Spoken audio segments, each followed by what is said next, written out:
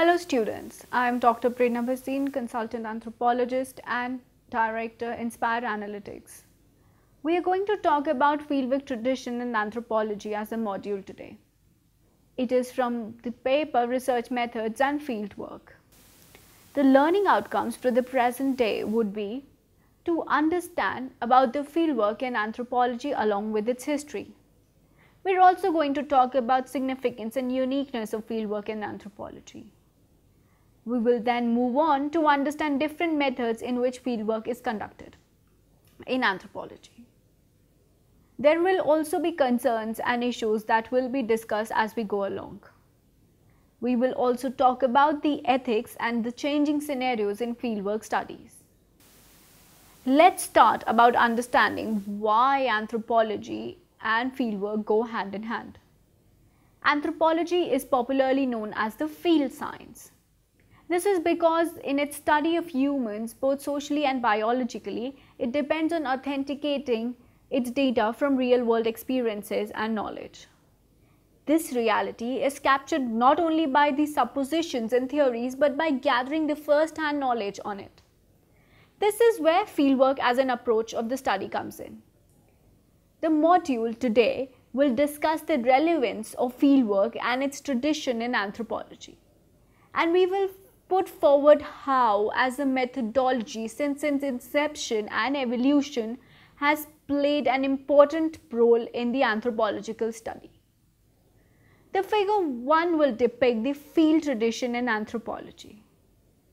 Let's understand what exactly is this fieldwork. Fieldwork is the most central inquiry of anthropology. It can be said to have formed the foundation of the discipline. The famous anthropologist Margaret Mead once noted and said that we have no way to make an anthropologist except by sending them into the field. This contact with living material is our distinguishing mark. Traditionally, the word field indicates the area where the members of the group to be researched by the investigator live in. However, today, the field may also be the internet, a museum, a school, a library, a hospital, a lab, and a market or an urban eating joint, eventually or virtually a space. The field becomes the ready-made laboratory for the research work. Fieldwork is investigation in anthropology where the researcher stays in or visits the places of investigation for long periods of time, not less than a year, receives first-hand experience and then collects data. Powdermaker defines field work as the study of people and of their culture in their natural habitat. Anthropological fieldwork has been characterized by the prolonged residence of the investigator, his participation and observation of the society, and his attempt to understand the inside view of the people, the natives, that they lives with. Others like Luhrmann point out that anthropology is the naturalist trait. You sit and watch and learn from the species in their natural environment.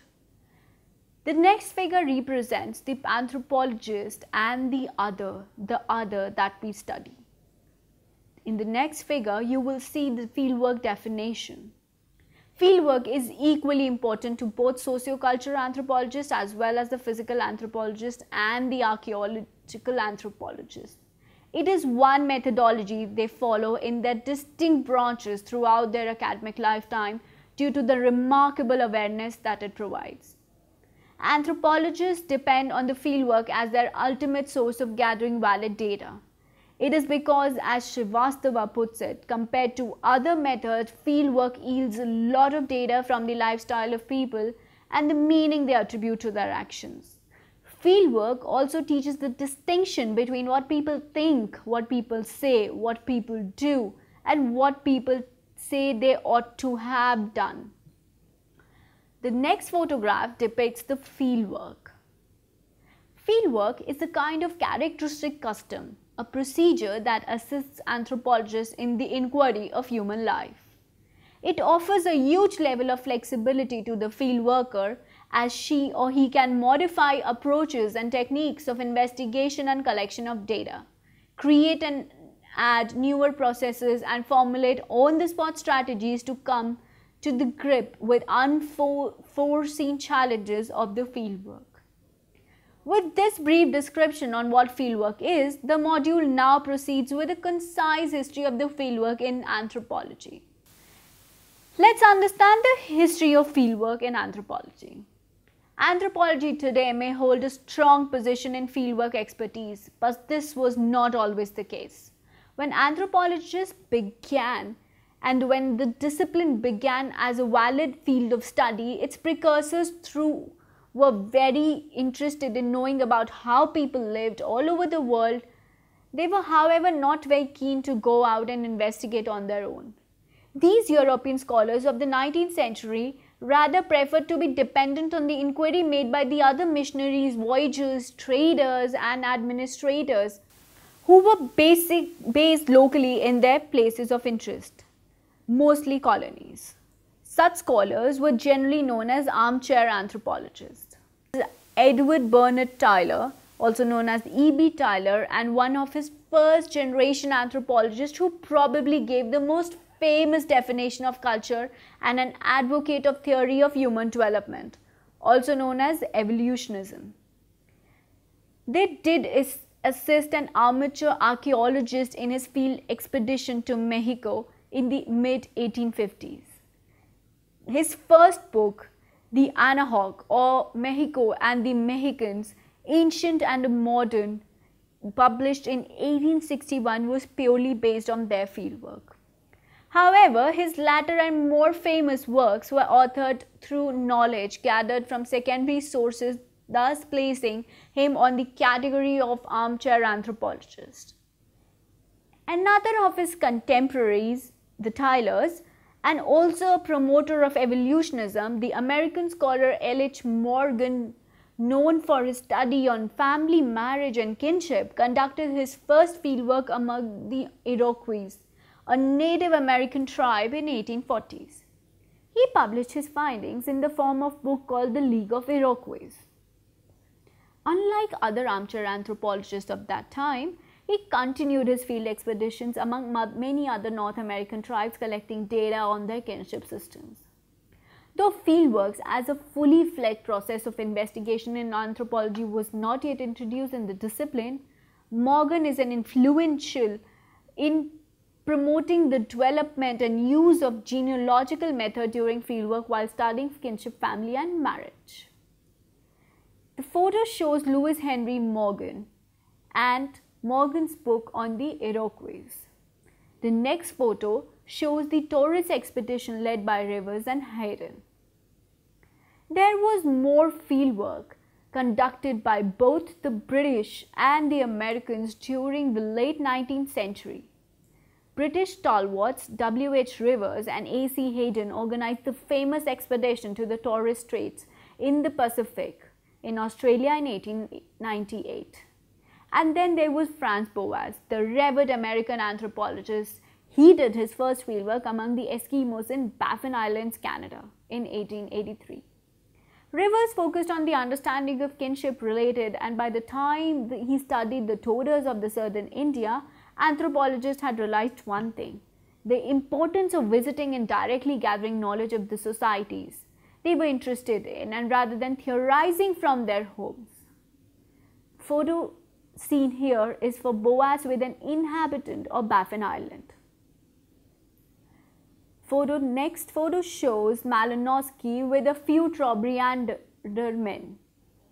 Boas popularly is known as the father of American anthropology, and he strongly denounced the half-baked generalizations propagated by early 19th century anthropologists based on their scanty data made available through others.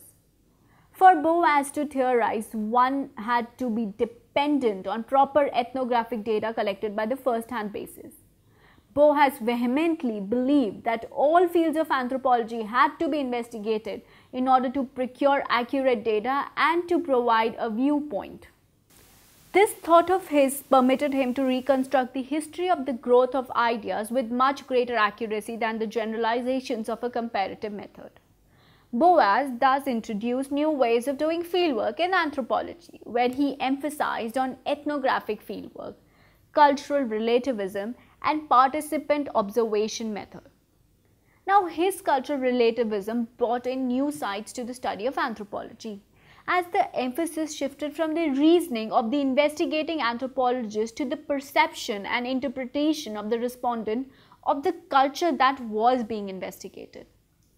This was to do away with objective notions of one society being claimed over superior than the another, or more better or correcter than the other.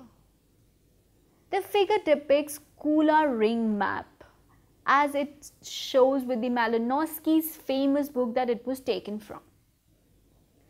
This historical narrative would not be complete without mentioning the significant contribution of Bronislaw Malinowski. He was a Polish anthropologist to the fieldwork and the development of British social anthropology. He pioneered it. Malinowski changed the way fieldwork was conducted in anthropological investigation. His published works based on his experiences with the Trobriand Island of Papua New Guinea enlightened the anthropological fraternity and others on how culture, society and its people were to be researched coherently. He mainly stressed on the following while doing his fieldwork: an intensive ethnographic fieldwork, participant observation, and communicating in the local language. The first two are similar to what Boas had proposed, with slight variance in them. Malinowski pointed out the importance of building rapport, staying for a long period of time, for about an year or two, and getting to know the society being studied as convincingly as possible. To guide in this participant observation, denoting the involvement of an investigator in day-to-day events and dealing is a must. Both staying with the respondents and taking part in everyday happenings would require the investigator to build a certain level of comfort and trust among the respondents and the hosts. This can be created by communicating in the local language, which Malinowski believed to be of immense assistance. Malinowski elaborates this description of the practice of Kola Ring in the celebrated Argonauts of the Western Pacific, but that he published in 1922 with use of his prescribed fieldwork method still remains the hallmark of the ethnographic investigation. The next photo shows Alice Clues Parson, and the next one with Margaret Mead and the Samoan girls. Women's entry into anthropology's fieldwork once a male-dominated space happened before the World War I, with Alice Clues Parson, one of the few women of her time who did fieldwork in the American Southwest in 1910. It was gradually held that women have access to women respondent lives, a point which was advocated by E.B. Tyler in the 19th century itself, who suggested that wives should assist their husbands for fieldwork to assist in such areas. Boas too advocated this sentiment, as he believed that women had access to areas of social life that men did not have. He considered women more intuitive and skilled in interpersonal relationships and urged them to collect data on the emotional expressive sides of life. It was no surprise that the Boas students Ruth Benedict, Margaret Mead, Cora Dubois were women who did their fieldwork in 1920s and 30s and had become the most leading anthropologists of their time. In the late 1940s, women like Mary Douglas came to the forefront doing her fieldwork in the Congo and became famous for her works on ritual purity and impurity and symbolism. These women, through their research, also brought in the notions of feminism and sexuality in their work and gave a much needed twist to the anthropology that was practiced at that time. These advances in the history of anthropology set the ground for serious fieldworks methodology and establishment anthropology into the legitimate field science. This concise historical account now leads us to understand how fieldwork as a tradition in anthropology exists. By now we have gathered quite a bit of knowledge on the importance of fieldwork and its history. Its history is so strong that it has become imperative to go to the field, live with the people under the study and take part in their everyday life while collecting data. This has become part and parcel in the training of an anthropologist. The next figure shows the fieldwork tradition in anthropology. The practice of fieldwork is an undeniable aspect of anthropology to understand and benefit human beings. But how do we go about conducting fieldwork in reality? In the discussion on fieldwork history, we mentioned certain methods introduced by or used by esteemed anthropologists. In fieldwork, a set methodology, methods, techniques and tools are used to assist the investigator in his or her inquiry. These field methods are anthropology's fundamental source of data.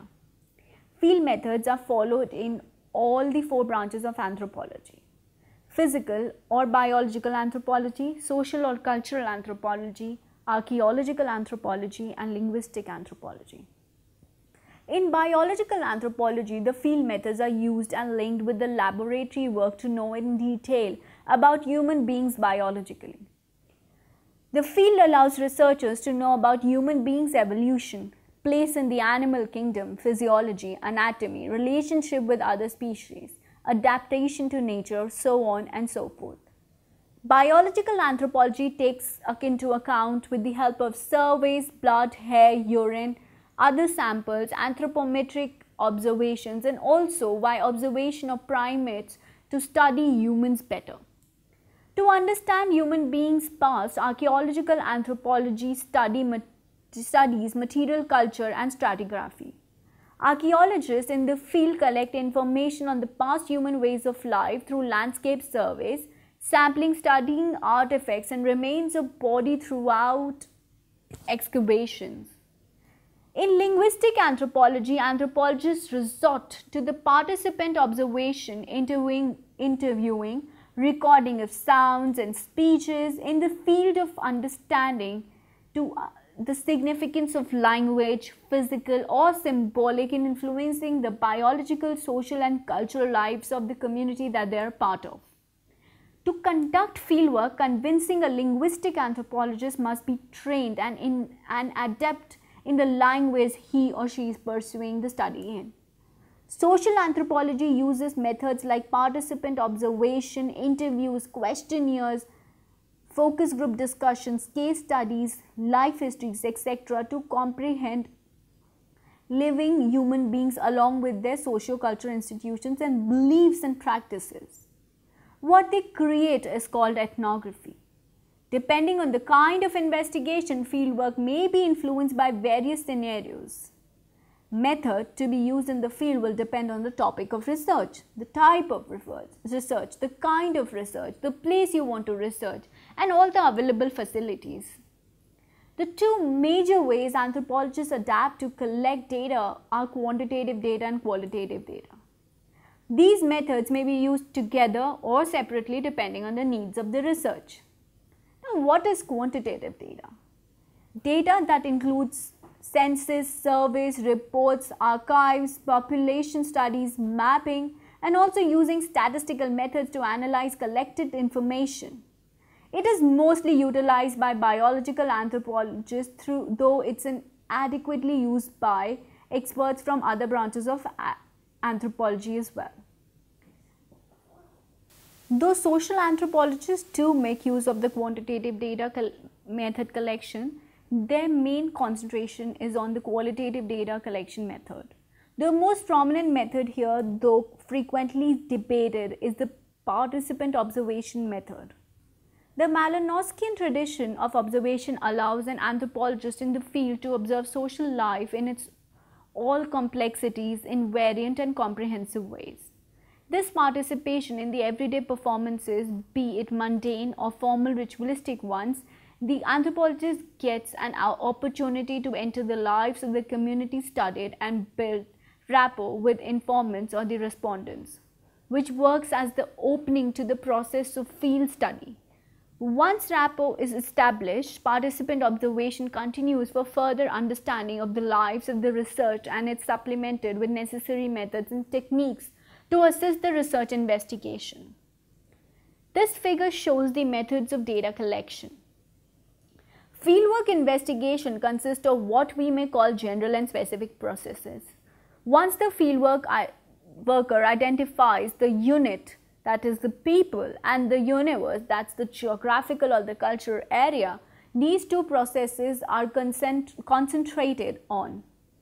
The general processes assist in introducing the specific process of investigation, establishing familiarity with the community members, keeping notes in the form of field diary of everyday occurrences, making efforts to learn the local language, the local words, conversing about general topics, photographing, etc. are general means by which the researcher may, with time, get an entry into the field and the lives of the people.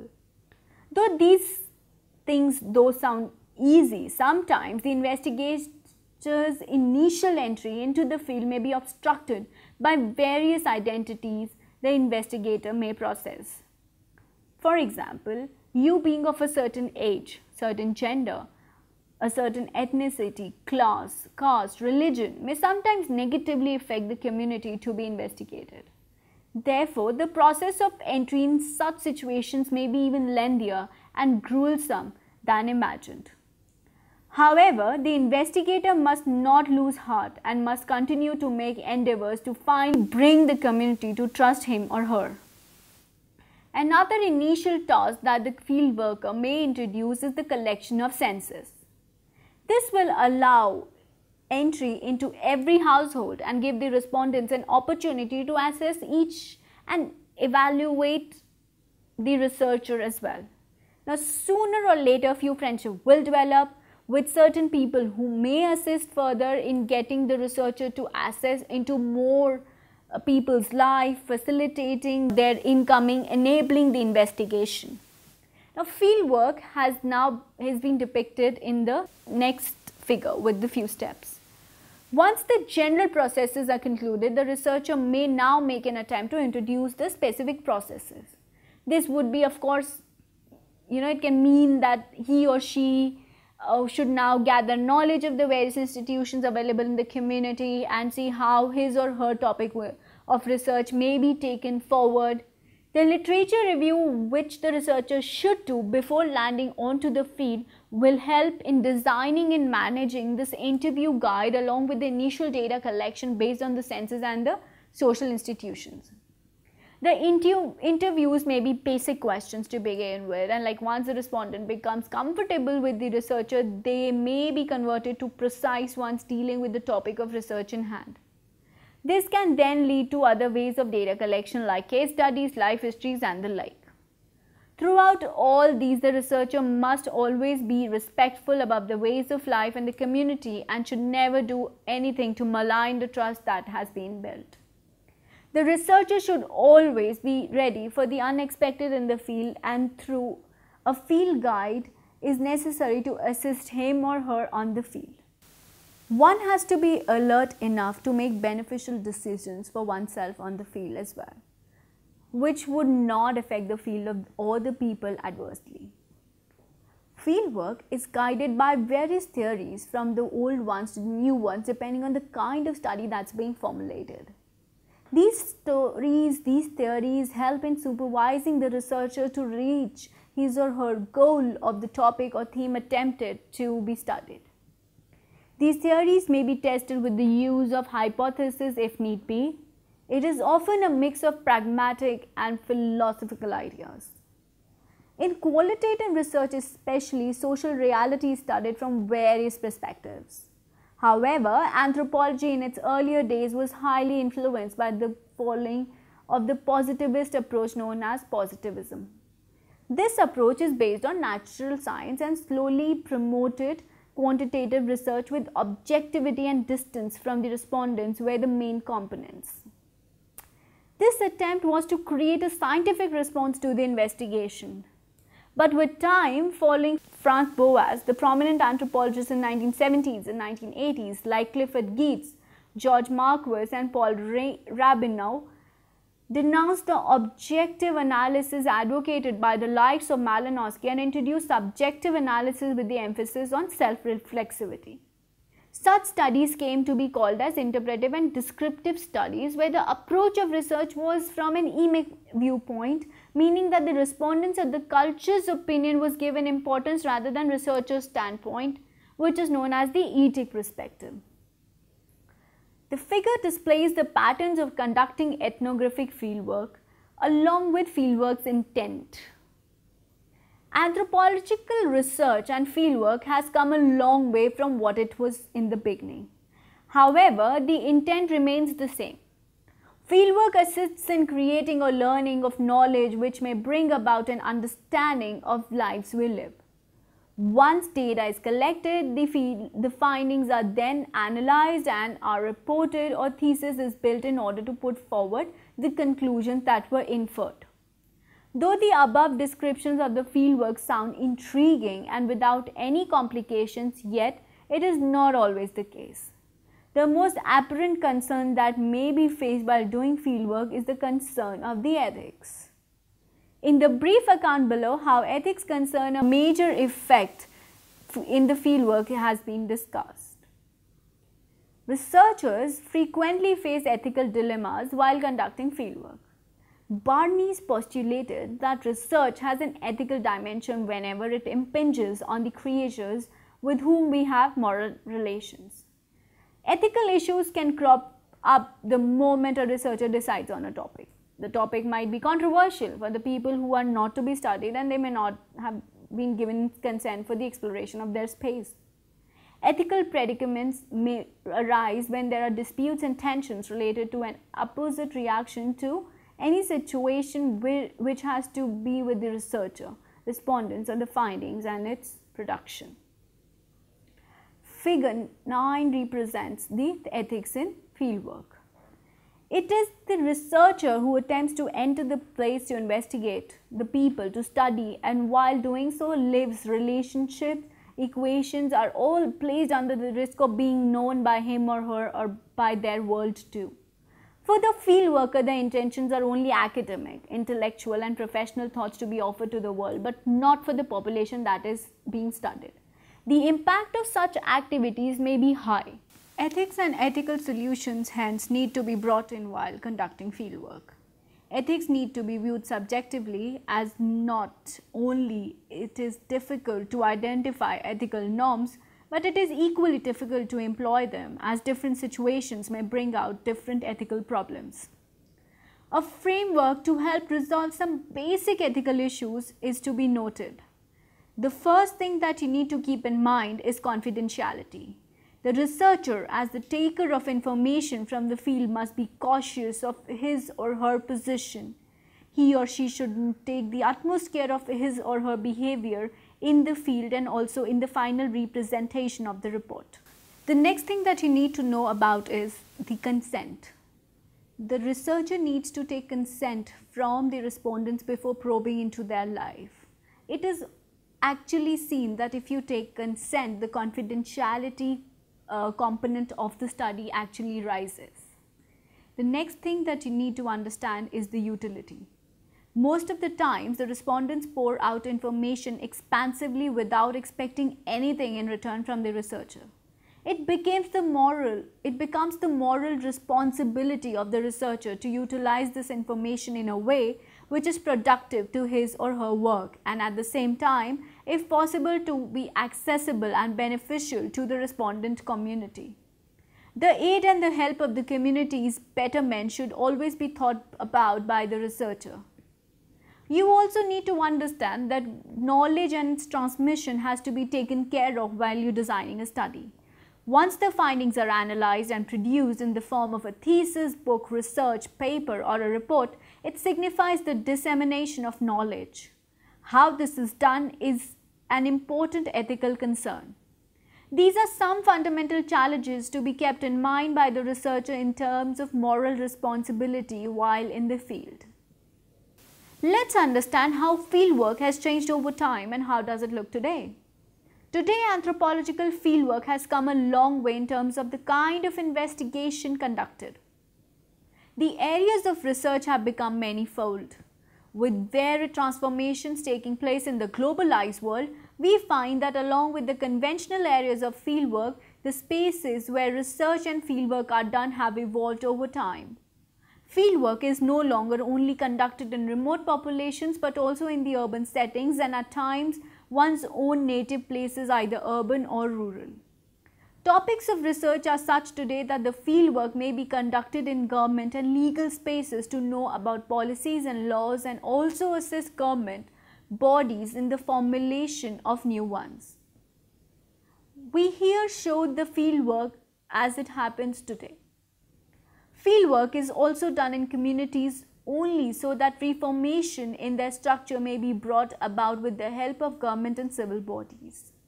Anthropological fieldwork now not only concentrates on environmental changes and how they affect human lives, but also at the same time researches media and how it influences the way humans act in their social life.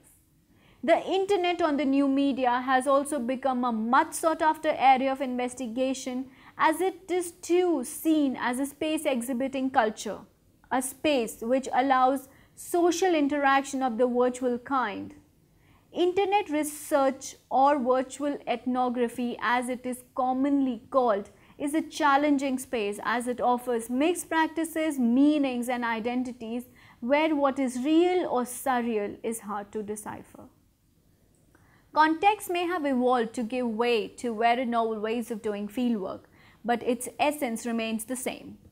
The purpose of fieldwork that anthropology advocates remains unchanged, and it is this unique way of knowing and learning that is the hallmark of the anthropology that is also known as the field science. Thank you.